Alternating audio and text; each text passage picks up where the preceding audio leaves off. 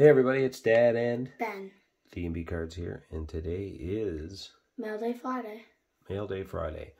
And if you've been following us last few Mail Day Fridays, what we've decided to do is take the mail acquired from the week. I put it together into a super pack, and I give Ben the option to crack or open. These are all cards that were picked up on breaks or mail, and basically put together in one super pack. And then they're all usually top loaded, in which case then I'll let Ben crack into it and present the cards that we picked up over the last week or so. Yep, so let's do this. As some of these cards, or most of these cards, are acquired during breaks, there's sometimes opportunities, ones that we are looking for, but more often than not, it's ones that team randoms, things like that I get. Some decent hits here and there, and other than that, yeah, let's see what we got here, Ben. Starting off with we got Ultimate Breaks, of course. Ultimate Jersey, Ultimate Rookies, Tyler Benson at a $6.49. And then we got a Michael McNiven Ultimate Rookies at a $2.99 for the Montreal Canadiens. We have a Ty Smith with the Devils, Ultimate Rookies Jersey, $6.49. Here's an Ultimate Access out of 135 at David Perron, playing for the St. Louis Blues. Who lost game 1 but won game 2. And I think David Perron got a goal in game 2. Boo! Nice card though, jersey and an on-card auto. There's another Ultimate Rookies jersey of Keandre Miller, who's also playing with the Rangers, and they're having a good playoffs. Nice 3-color patch there. You don't usually see those on the rookie patches or on the Ultimate Rookie patches at $6.49, but got lucky there.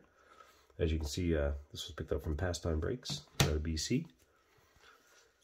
Alternate introductions. Jason Robertson had a great second year this year. Great rookie card to have. Wish it was autoed, but that's what I got. Oh, this is a cool one, Ben. These are Ultimate Masterpieces, I believe is what they're called. Signature Masterpieces. Peter Bondra, retired player. Played back when I was your age, Ben. He was a player in the NHL when I was like 9 or 10 years old. Was he good? Yeah, he was probably the best Washington Capital player at the time. Oh my God. Now he's obviously been supplanted by Alexander Ovechkin, but definitely a well-respected player in the league. There's a out of 25, I believe. Yeah, Alexander Alexiev. Not sure what he's amounting to, if anything, but definitely got high hopes for him. Yes, and this is a nice pickup too. Nils Hoglander at a 49 rookie patch auto. These Paramount patches are nice. They come in different parallels. I think you can get up to 99 is the highest parallel. This is the second one down. I believe there's one more down, maybe that's at a 25. But this is a good pick. If Hoglander can really turn it on next year, value will be really good on this card. And our last one is an RPA of Jonas Johansson with Buffalo Sabres. Real nice patch on that one. What do you think, Ben? Yeah. Yeah, that's a 4-color patch there.